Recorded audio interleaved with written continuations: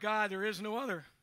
And so, Lord, we're here to lavish you with our praise. We're here to sit at your feet to learn from your words. We pray, Father, that you'll be honored by everything you see and hear in this room. We pray in Jesus' name. Amen. You may be seated. Well, welcome, welcome, welcome. We're glad you're here this morning. If you are visiting, super excited that you joined us today. If you do me a favor, if you are here for the first time, when the service is over, if you'd make your way to the front of the sound booth in the back of the room, you'll see a table there with some white bags on it. That's just information bags for you, so please grab one of those as you're heading out the door today. If everybody would take a moment right now while I'm speaking, grab your bulletin if you got it. Go to the back of that bulletin. I should hear paper everywhere, right? Tear that off. Tear that off in the back, that communication card. Fill it out. In a little while, when we receive our offering, you can go ahead and place that in the basket at that time. All sorts of things you can fill out on there. So we want to make sure that you just take the opportunity to do that. I want to make you aware of a couple of things. One, you probably saw it in the bulletin last week. It is in there in a different form this week. So if you've got your bulletins handy, I want to draw your attention to the Single Moms Outreach. You are familiar that we have recently joined with Bridge Nuevo. And this is kind of an offshoot ministry that's happening on the 8th. It is really just designed to get single moms in our community together. to try to build up some kind of a support network, to get them talking with one another, encourage one another. And so area churches are joining together at the Grant Area Library on the 8th from 5 to 7, just to give these moms a chance to get together. So that requires some bodies to make that work, okay? So if that interests you, something you'd like to be a part of, I want to make sure that you have a contact information here. So if you got your pens handy, write this number down. It's 847-767-3256. The person you're contacting, their name is Kathy. If you want to text that or call that, what they're looking for, they need people who will help with making some cookies. They need people who will maybe help with serving dinner.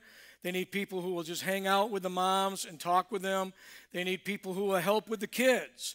All right, they're going to take the kids and let them do some fun things and maybe do a few games with the kids and stuff like that, just so the moms can meet together and build those relationships. So that's coming up next weekend, so time is of the essence. If that is something that you are willing to participate in, hopefully you do. We want to be able to join forces with other churches. Please call Kathy at that number and let her know that you're going to do it. Now, having said that, again, time is of the essence, right? So if you are going to be working with kids and you've not gone through the child protection policy yet, we need to do that. So the sooner you can let us know that you're going to do that with kids, the better off we are, so that we can get you all set up with that. Second thing I want to make you aware of, I can't remember if I mentioned it in side conversations and things, but really excited that our church is going to be purchasing a portable baptistry. And so I want to give you just a little bit of what that's going to look like, and then I'll tell you what's going to happen after that.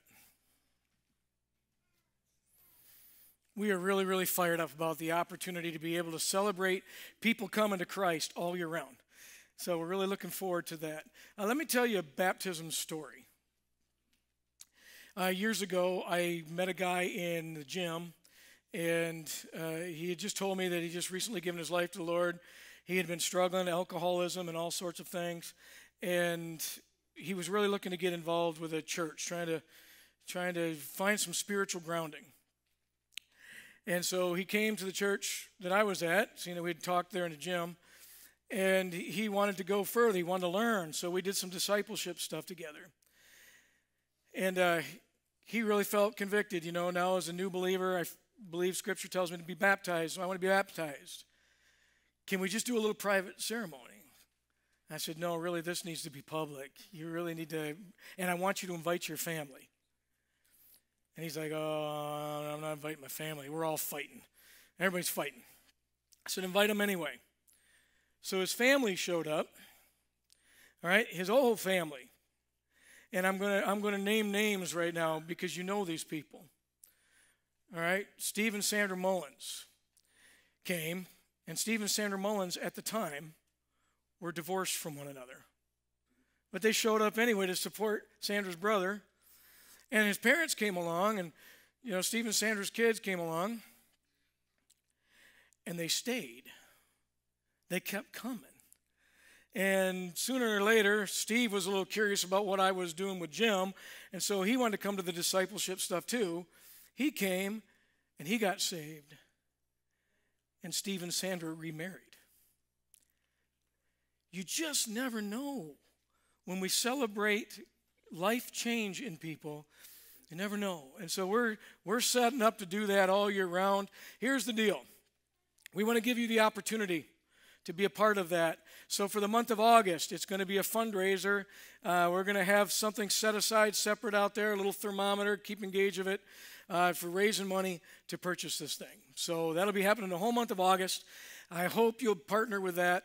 We're really excited about the opportunity. Incidentally, if you have never been baptized as a believer, maybe you were baptized younger and you don't remember it and you want to do that again, or you've never been baptized as a new believer in Christ and you'd like to do that, please indicate on that card there, I would like to be baptized, and we'll make sure we get in touch with you. Make sure your contact information's on there so we can get a hold of you But we'd love to add you to the list of people. The list is growing, and so we're pretty excited about that. Other than that, there are things for you to address in the bulletin. Please do that. Kids, come on up. It's time for your worship time together.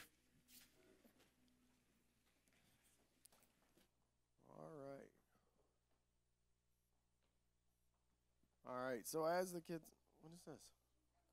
Oh, okay, so Ellie forgot the box. So what we like to do normally is we like to send a box home with one of these kids, and they are supposed to put an item inside the box, and I am supposed to open this box for the first time today and then somehow relate this item to a message about God. But Ellie said she forgot the box, so she gave me this. Okay. What is this? It's a name tag. You put it on so people will know your name. Oh, you put it on so you will know your name, right? For what? Then people can know your name. Oh, so people can know your name. Okay. Well, who gives you guys your name? Our parents. Parents. God. God. Okay. What does it mean to have a name? Does anybody know? I know that's a strange, deep theological, like philosophical question. You need it for your class. What you need it for your class? Yeah, you do, right? What does a name do? What does your name do? It helps people know, because if you didn't have a name, then what would they call you? Right? Yep. So everybody, most of us here have a first name, right? Everybody's got a first name, right? Raise your hand if you got a first name. Who has a middle name or more than one middle name?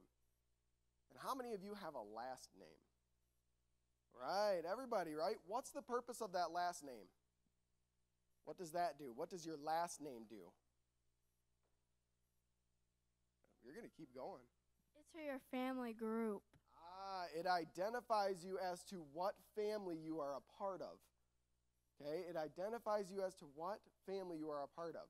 That right there makes me think of the names that God has given us, okay? God has given us each a name. God writes our names inside of this awesome book. It's called the Book of Life, right? And inside that Book of Life is all of the names of the people who have accepted Jesus Christ. That book is full of all of those peoples, and God writes those people down in there. That right there, that name, and with that, he gives you Jesus Christ as your identity. And Jesus Christ becomes your family, and that is how you are identified as part of God's family.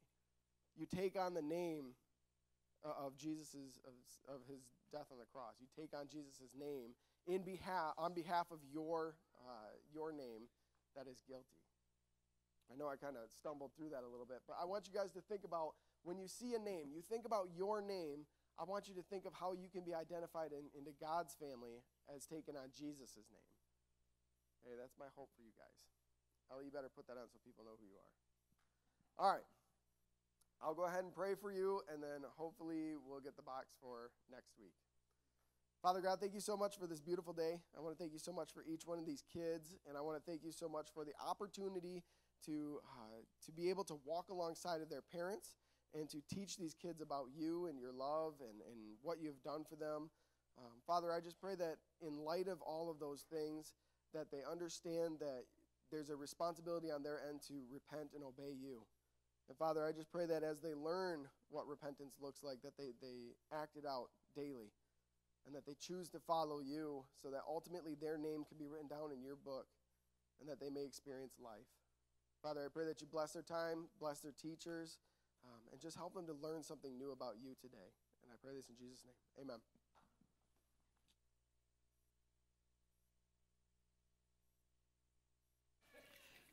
Good job.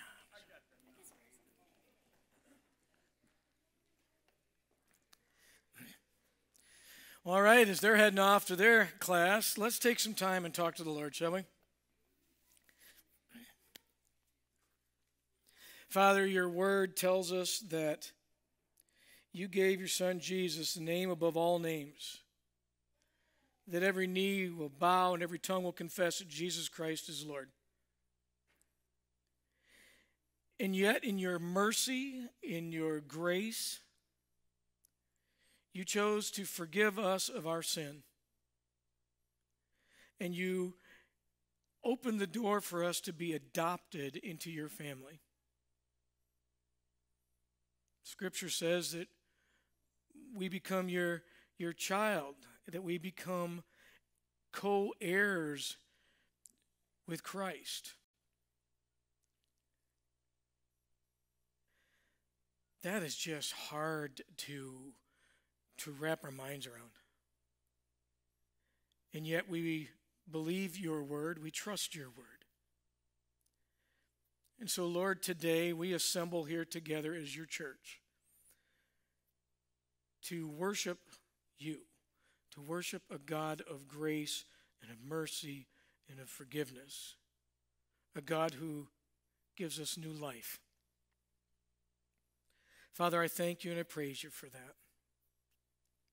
I thank you for each and every person in this room who has experienced that change personally, who could stand really and probably fill our time together today just testifying to what you've done in their life. I pray, Lord, that you will use each and every one of us to encourage others who are maybe struggling in their walk with you, who are just struggling with day-to-day life, or people who don't know you, who are searching, who are looking for something that they really can't quite identify what it is. And I pray, Lord, that we're just willing to have those conversations with them. Thank you for Marlon Ream yesterday being willing to teach us how to have some of those conversations. And I pray, Father, that we will be a church that will continue to fan the flames of our desire to come alongside of people and to share with them the good news of Jesus Christ.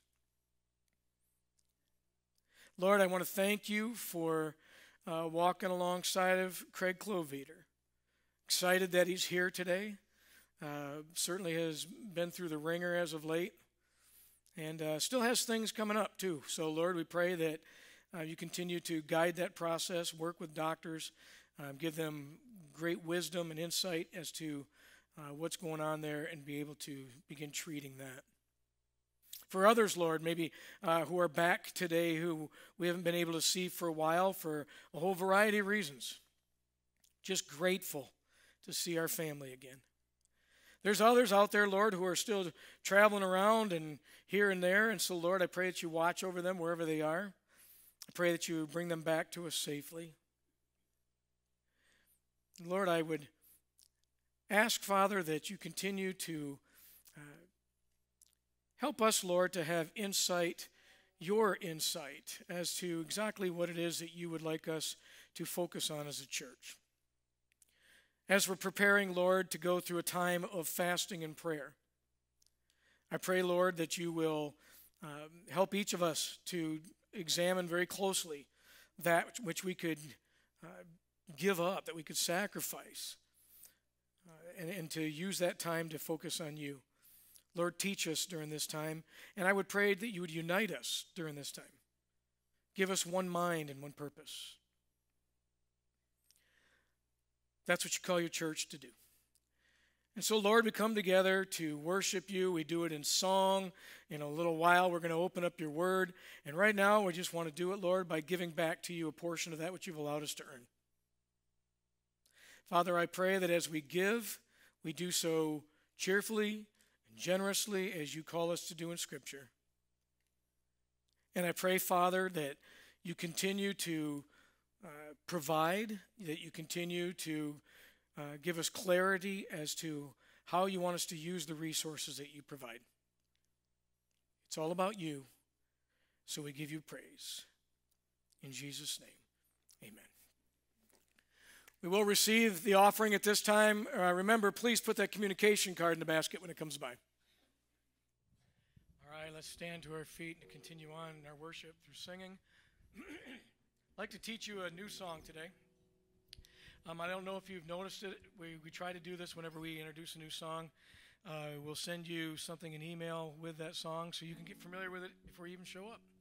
So hopefully you're taking advantage of that. But we're going to go through today. I'm going to teach you the chorus, and then we'll go through this chorus a couple times, and then We'll just keep right on singing.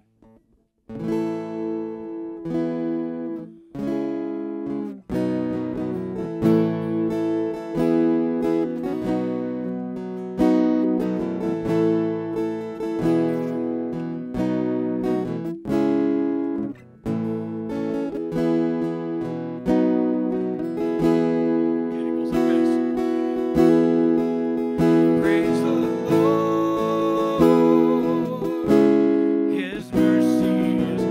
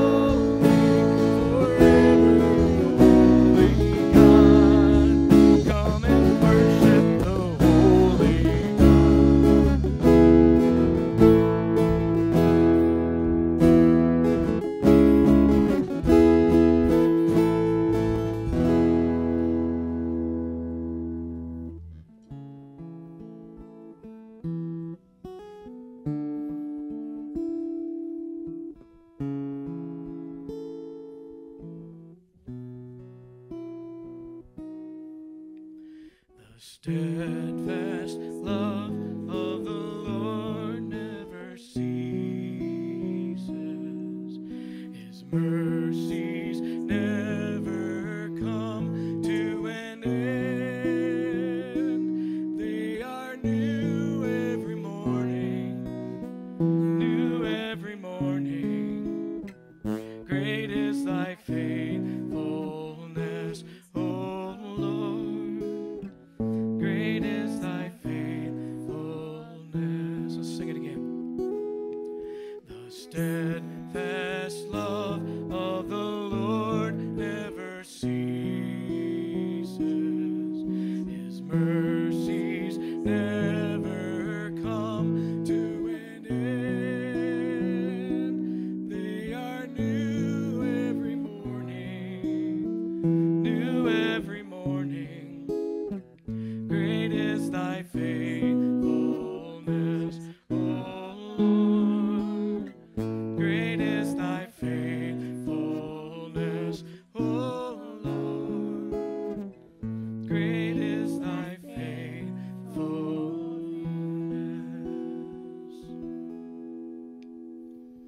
Oh, indeed, Lord, you are a faithful God. You are a holy God. You are a God of justice and a God of mercy. So today, Lord, we just acknowledge that in our praise, and Lord, we again lift it all up to you because you alone are worthy of it. In Jesus' name, amen. Amen. You may be seated.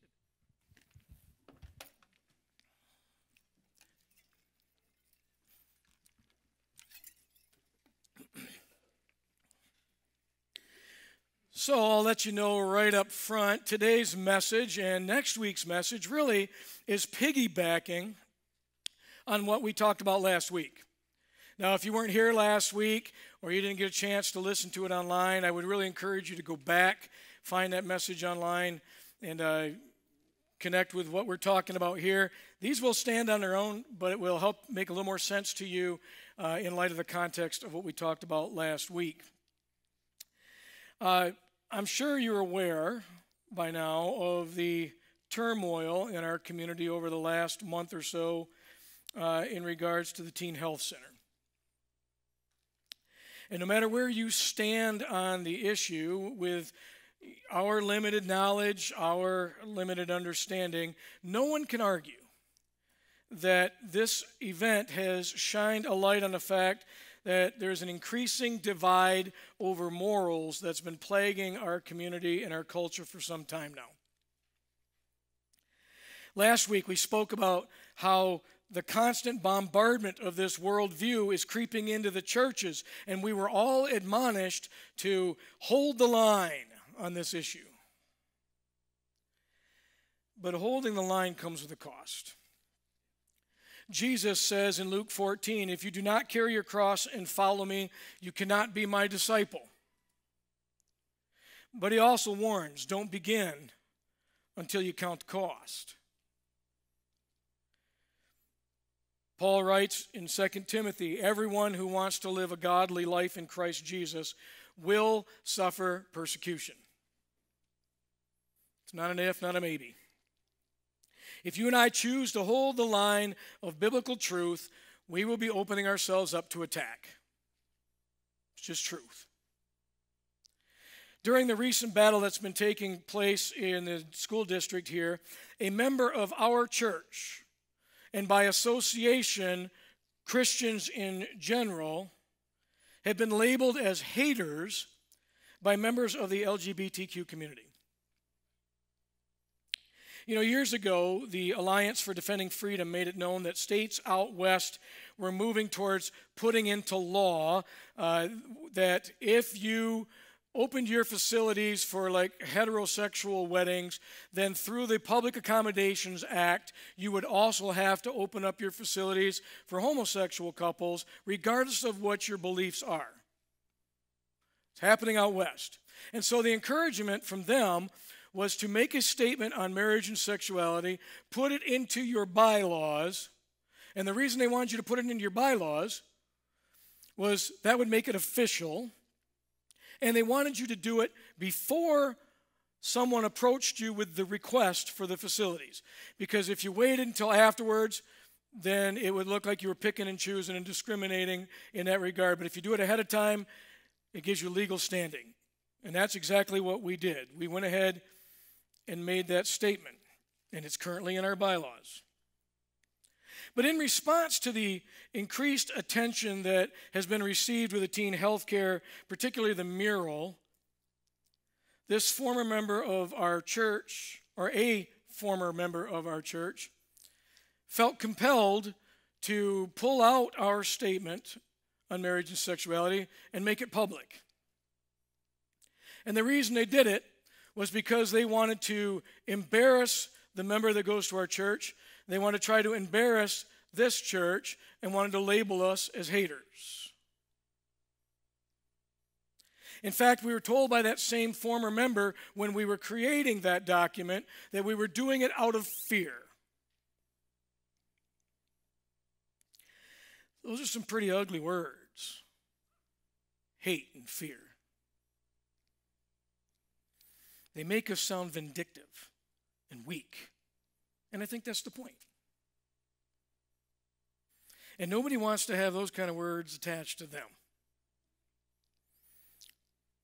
The counter argument from the LGBTQ camp, of course, can be loosely supported in Scripture. It comes out of 1 John chapter 4. It says, "Dear friends, let us continue to love one another, for love comes from God. Anyone who loves is a child of God and knows God. But anyone who does not love does not know God, for God is love." Now they're right. They acknowledged correctly that God is love. But by love, they mean acceptance. And thereby we get the term inclusive.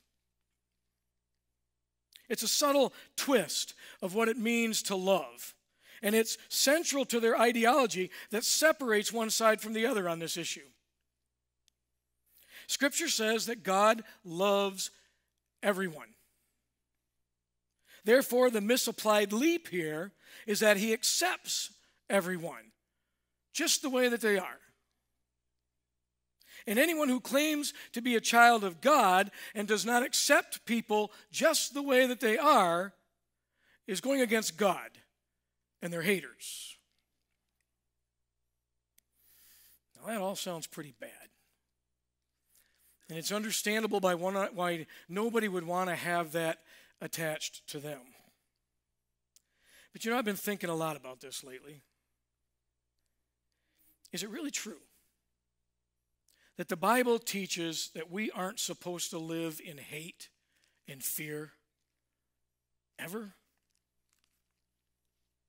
I think in this climate of political correctness that we live in here today, the church has given up too much ground in that direction, to the point where the truth is starting to get swallowed up in it. Not only do I believe that hate and fear are biblical, but I want to spend the next couple weeks teaching us how to do it, how to live in it. Today's passage comes from Ecclesiastes chapter 3. Ecclesiastes chapter 3. And it'll also be up on a screen. We're going to be looking at verses 1 through 8 of Ecclesiastes. Ecclesiastes, by the way, is written by a man named Solomon, who Scripture declares is the wisest man who ever lived and who will ever live since. Ecclesiastes 3, we're going to read the entire passage of verses 1 through 8 here. Often you hear these things maybe at funerals and things too. Heard one yesterday at a funeral. Same thing. For everything there is a season. A time for every activity under heaven. A time to be born and a time to die. A time to plant and a time to harvest. A time to kill and a time to heal. A time to tear down and a time to build up. A time to cry and a time to laugh. A time to grieve and a time to dance. A time to scatter stones and a time to gather stones. A time to embrace and a time to turn away. a time to search and a time to quit searching, a time to keep and a time to throw away, a time to tear and a time to mend, a time to be quiet and a time to speak, a time to love and a time to hate, a time for war and a time for peace. It's time for everything.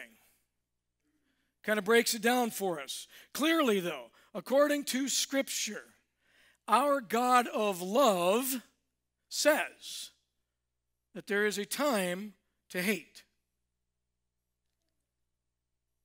There's a time to hate.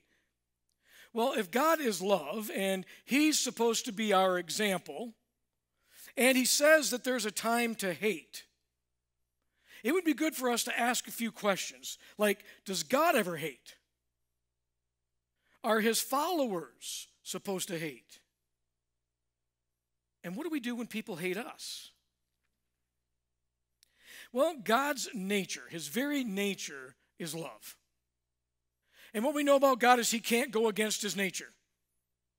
God is going to love. And He's always going to do what's best for others, because that's what love does.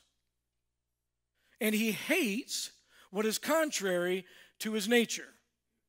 He hates what is done that is not done for the best of others. He hates that which harms others rather than protecting them and building them up.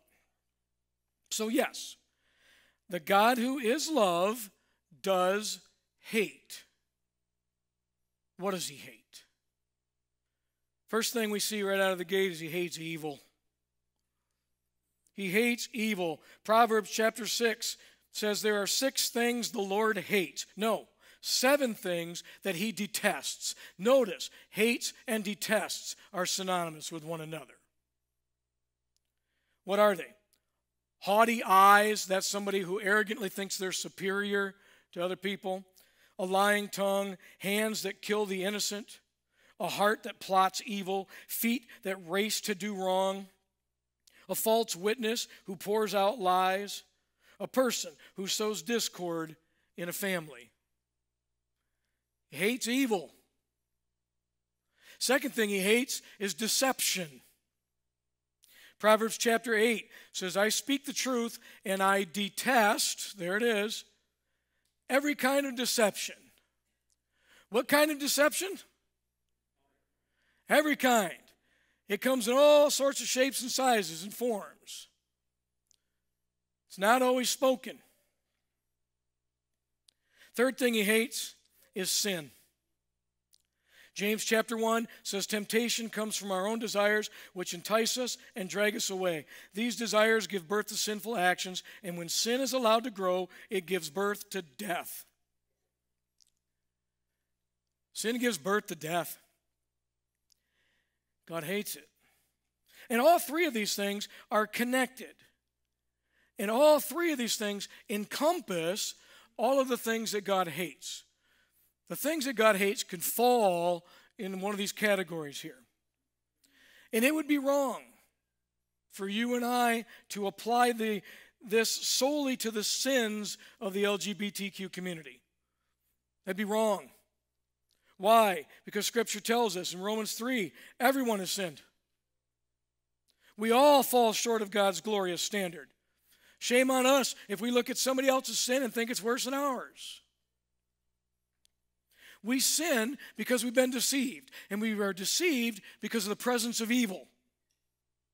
And God hates evil. Now, looking at the other side of that equation, there's that notion that God's love means equal, means being the same as acceptance.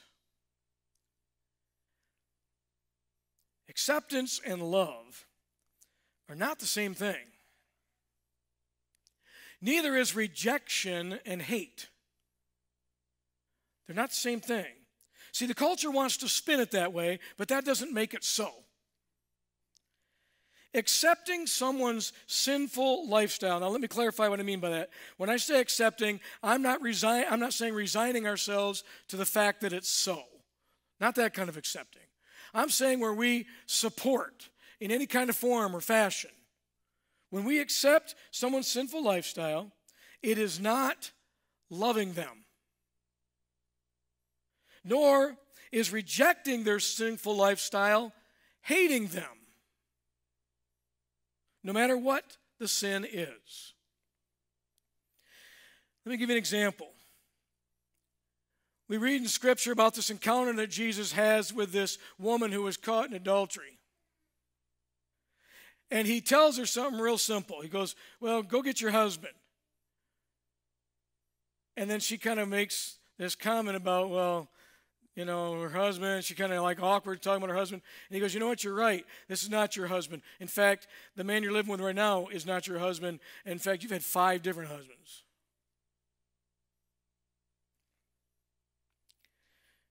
But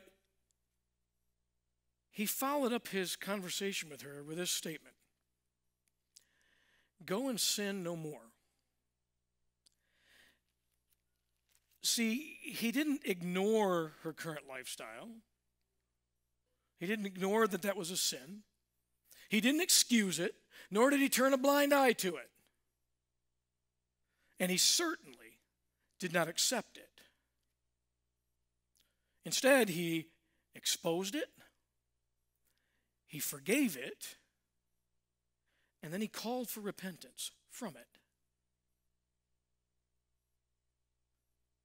God clearly tells us he does not want anyone to be destroyed, but he wants everyone to repent.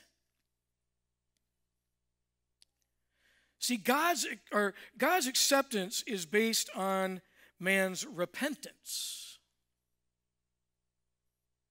If we want God to accept us, we have to repent from our sin. His love, on the other hand, is based on his nature. God can certainly love, because that's his nature, and still not accept at the same time.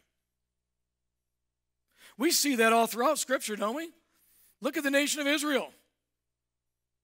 God loved the nation of Israel, but he didn't accept their rebellion.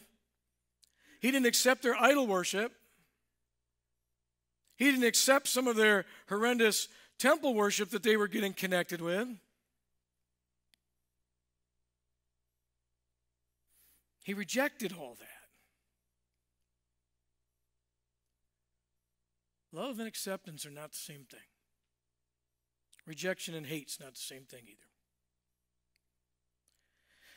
So let's take that just a little bit further and see if we can't make us a little more uncomfortable.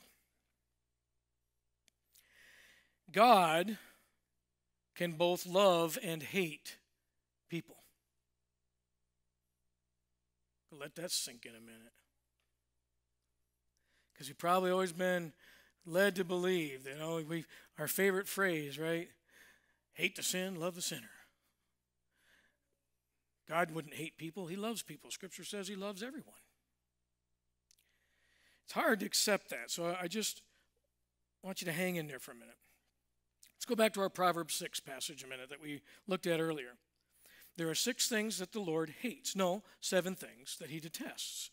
Haughty eyes, a lying tongue, hands that kill the innocent, a heart that plots evil, feet that race to do wrong, a false witness who pours out lies, and a person who sows discord in a family. Notice, he doesn't just mention the things that he hates, but he also includes people as well. Haughty eyes, tongues, hands, the heart, the feet, the false witness, and the one who sows discord in the family. All people. Psalm 5 says, the proud may not stand in your presence, for you hate all who do evil. All who do evil. See, guys, sin cannot be separated from the sinner in God's eyes. Except by the forgiveness available in Christ alone. The Bible tells us in Colossians chapter 1 that we were once far away from God. You were his enemies, separated from him by your evil thoughts and actions. Yet now he's reconciled you to himself through the death of Christ in his physical body. And as a result, he's brought you into his own presence, and you are holy and blameless as you stand before him without a single fault. That's good news. See, because we were all on the receiving end of God's hate. We were his enemies. But Christ, and Christ alone, opened that door for our forgiveness, for his love to just pour out and to be lavished on us, for him to adopt us as his children. When we repent, and there's that word, man, we got to repent of our sins. When we do, our sins are forgiven because Jesus paid the price for them on the cross. You know, I was trying to figure out some kind of an analogy, and I don't think I come up with a good one, so I'm going to fumble through this here. But if you can picture somebody, okay, I'm just going to really step out on a crazy limb here. All right, let's say I show up at the golf course, and I find out that some guy paid $500 to cover X amount of people's, green fees out there. So I walk in and, hey, man, it's paid for. I have a choice. I can either say, cool, thank you, grab my stuff and I'm going golfing. Or I can reject it and I say, nope, don't want it. Just because it's paid for doesn't mean it's yours. It's not yours till you receive it, till you accept it. And you can only do that by repenting of your sins. You can't continue to live in your sin and ignore your sin and try to make light of your sin and try to think that God is going to accommodate your sin. You can't do that and be accepted. But man, when we accept it, we're told in Colossians chapter 2 that he canceled the record of charges against us and he took it away by nailing it to the cross. His payment for our sins separates us from our sins in God's eyes forever when we accept it. We're no longer recognized in God's eyes according to our sin. He recognizes us according to Christ's righteousness because of his grace. God is the only one who is capable of righteous love and righteous hate at the same time. Because our sin is an offense against his righteous character and his righteous standards. We aren't capable of that same kind of level of love and hate. Jesus says you can enter God's kingdom only through the narrow gate. The highway to hell is broad, and its gate is wide for the many who choose that way. But the gateway to life is very narrow, and the road is difficult, and only a few ever find it. Jesus follows it up and says, yes, I am the gate. Those who come through me will be saved. Folks, get this. Please get this. All are invited, but not all will repent. Therefore, not all will be accepted. This isn't an all dogs go to heaven kind of a thing. Okay, it's not. You, by being a good person and treating people nice and doing nice things for people and all this kind of stuff, that is not going to get you accepted by God. He's happy with that, but that's not what gets you accepted by God. Only repenting of our sins, accepting the gift that he gave us through Jesus Christ is the only way that we can be made right with God, period. Man, God hates the evil that deceives a person into sin that keeps them apart from him. And in the same way that God hates, we are to hate. So what are we supposed to hate? Well, we read this last week in Jude, verse 23, right? The sins that contaminate their lives. Paul says in Romans 12, very interesting verse here, love must be sincere. Hate what is evil, cling to what is good. Be devoted to one another in brotherly love. Honor one another above yourselves. You know, the NASB version of that says, love without hypocrisy. Love without hypocrisy. And it goes on to explain. Hate what is evil, love what is good. That's loving without hypocrisy. But if you love evil, right? Our verse that we read last week, woe to those who say that good is evil and evil is good. If you try to make evil good, watch out. You're hypocritical in your love. You say you're loving somebody, but you're accepting the sinful behavior.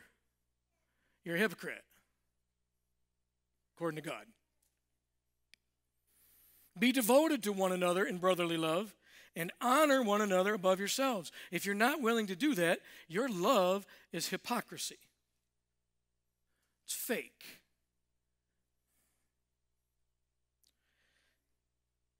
See, the idea here is that if our love is authentic, we will be devoted to the welfare of those we love above our own. And part of that welfare is hating, you ready for this? 3 things. Evil that allows for deception that leads to sin in people's lives. Evil that allows for deception that leads to sin in their lives. And instead, we're supposed to cling to what is good. See, compromising your hate for the evil that's deceived your loved one into sinning against God, hear me, okay? If you are just going to compromise your hate for evil that has deceived your loved one into sinning, that is keeping them away from God, just to keep peace in your relationship, you're not loving them, no matter how our culture spins it. That's one of the lies that God hates. The writer in Proverbs says, all who fear the Lord will hate evil. Not evil people, right? We've got to back up the bus there. Because you and I, right, unlike God, you and I are not able to hate the sinner because we're one of them. We're no better than the next person. The sins of others is not an offense against our character. It's not an offense against our standards. But we can hate what that is doing to them, now and for all of eternity. We've got to understand that hating people shows contempt for God. How do you figure? John writes, if someone says that I love God and hates his brother, he's a liar. For the one who does not love his brother whom he has seen cannot love God whom he's not seen. See, not only does God command us to love people, but we need to remember that people are image bearers of God. We're all image bearers of God. If we hate people, we are showing hatred for God. It's hard to separate the person from the sin. I get it. It's hard to remember in the moment that they are a person who is held captive. I get it.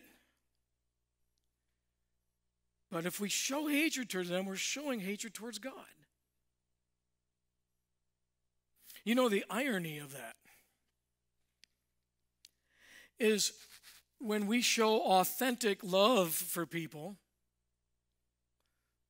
as we've been talking about what authentic love is, when we show this kind of authentic love for people, particularly by hating that which contaminates their lives, they in turn hate us for it.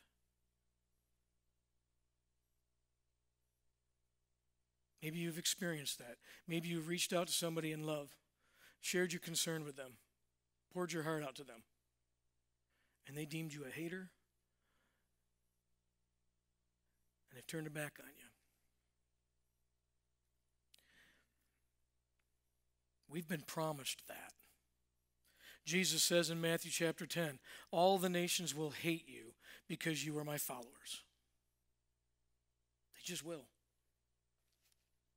That doesn't feel good. So what do we do when people hate us? Jesus says in Luke chapter 6, what blessings await you when people hate you and exclude you and mock you and curse you as evil because you follow the Son of Man. When that happens, be happy. Yes, leap for joy, for a great reward awaits you in heaven. What are we supposed to do when people hate us because we show authentic love for them? We're supposed to celebrate. Yeah, right. I mean, it's got to be the most unnatural response ever. This called for response to be happy has nothing to do with how their actions make you feel. We aren't called to celebrate because they made us feel good. We're called to love people, to endure the harsh treatment from people, because that'll be proof. The harsh treatment that we receive from people will be the proof that we are genuinely Christ's followers. And he's telling us to endure these things, and he's saying that if we will, there are great rewards in heaven. Now, I know that's hard for us to think about, right? I mean, trying to think about things in the future, it's not really a good motivator, nor is it really a whole lot of consolation. Because we're temporary minded. We think about the here and now, what we can see, what we can experience, what we can touch, what we can feel. Right? That's what we tend to think about. We think about somebody coming at us. And what hits us? Well, we have rights. We have self-respect. We have pride. Nobody's going to treat me that way and get away with it. But Jesus is trying to tell us, if you're truly one of my followers, yes, they will. And you and I are to celebrate it. I think about the disciples who were ministering for the Lord and preaching, teaching on the streets, and they were told to stop it. They wouldn't stop it. They were hauled in, and they were flogged for it, right? They were beaten for it. And they get out of there, and they're all like, woo, man, they considered it like we were considered worthy to suffer for Jesus, right? They understood this. Now, that might taste funny for you, maybe for a while. Maybe this rest of this week, as you're thinking about that idea, you'll be like, man, that just is hard to swallow. Well, to go further, Jesus says in Luke 6, to you who are willing to listen. So if that's you, please listen. I say, love your enemies. Do good to those who hate you. Bless those who curse you. Pray for those who hurt you. And he gives us the reasoning. If you love only those who love you, why should you get credit for that? Even sinners love those who love them. And if you do good only to those who do good to you, why should you get credit? Even sinners do that much. Love your enemies. Do good to them. So let's fill in the blank, shall we? Love them. Love them. Care more about the welfare of that person than you do the relationship with that person. You following that? You, because you react authentically in love, it may cause a split in your relationship. But do you love God enough to love that person enough to share with them lovingly the truth, even if it severs your relationship? Love them authentically, not hypocritically. Serve them. Jesus says that when we take care of others, when we serve others, we're actually doing it to Him. Right? You remember that whole thing in Scripture? When did I ever see you in prison? When did I ever see you hungry? When did I ever see you naked? When did I ever see that? Whenever you've done it to the least of these, you've done it to me. Bless them. See, Jesus tells us not to return evil for evil. That's the natural. That's what we normally do, right? Rather than retaliate against someone's curses on you and returning fire, offer words of kindness and encouragement.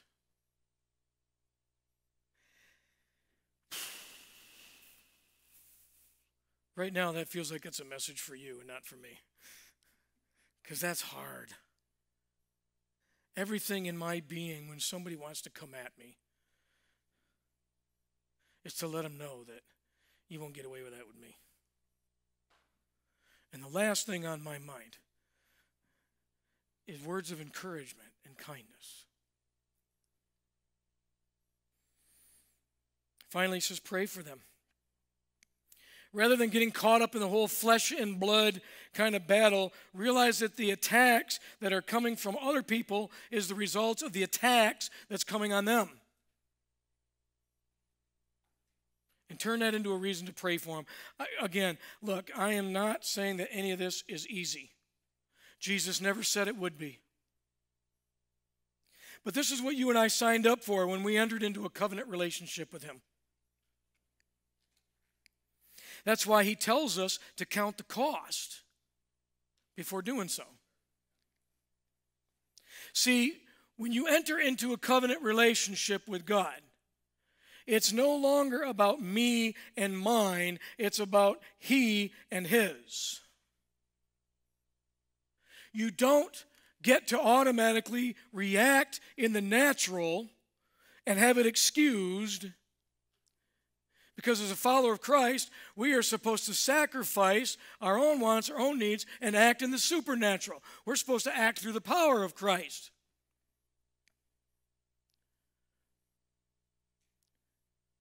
Let me tell you something. You stand in the face of somebody hurling curses at you, and you return with encouragement and kindness, you're going to blow their minds.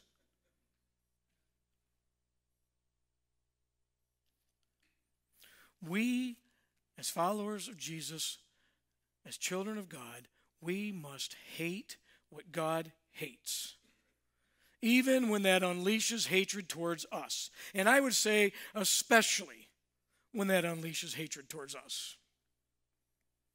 We got to do that in order to love with an authentic love. Don't allow the culture's misleading of that label to cause you to shrink back in shame. They hurl you with a hater. They hurl you with fearful. You now know, yep, I'm a hater. But I'm a hater of what is hurting you.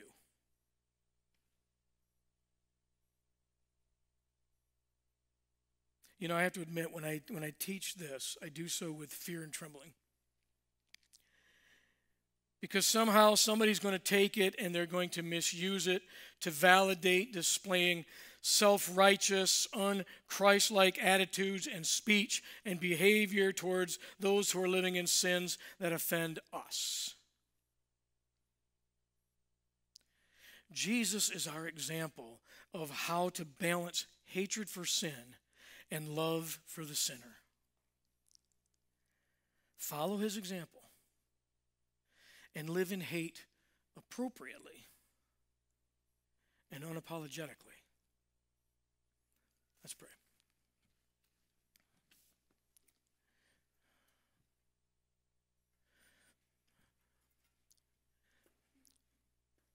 Lord, on some level, we can look at how sin affects our family members, and we can get really angry at that which is harming them. That seems to be easy.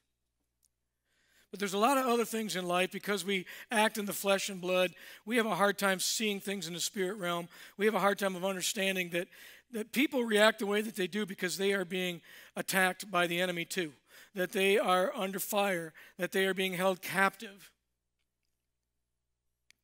And Lord, may we hate that which is holding them captive. May we hate that which is causing them to be deceived and leading them into sin that separates them from you. May we be authentic in our love for people, not confusing acceptance for love, not accepting rejection as hate, but holding the line, staying firm, loving authentically, because we want to see people come out of captivity and to experience freedom in Christ. Help us to do that. Forgive us where we blow it. But help us to keep on keeping on for your name's sake. Pray in Jesus' name. Amen. Let's stand together as we close.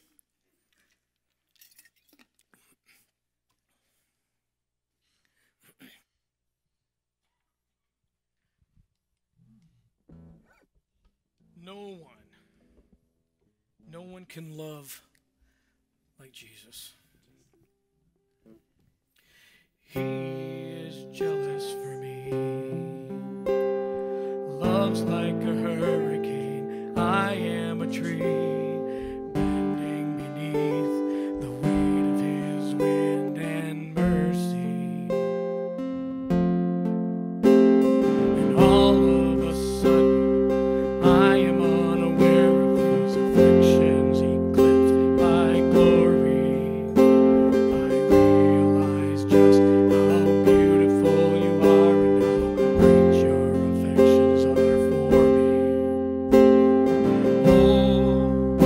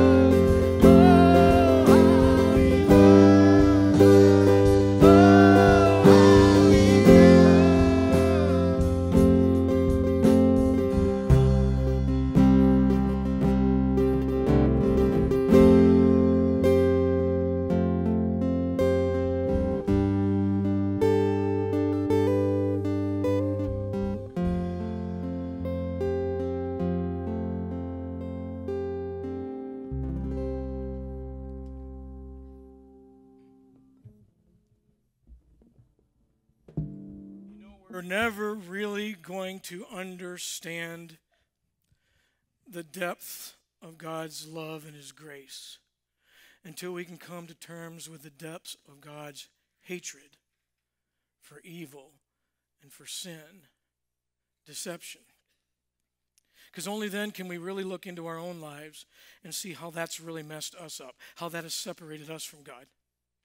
And then we can really appreciate the depth of God's love to show us that grace, to show us that forgiveness, to allow us to become part of His family. And when we grasp that, oh, the love of God is amazing. And that's what we want people to hear. We want people to see. May they see it in us first. Go in peace. May the God of love and peace go with you now and forevermore. Amen. Have a great week.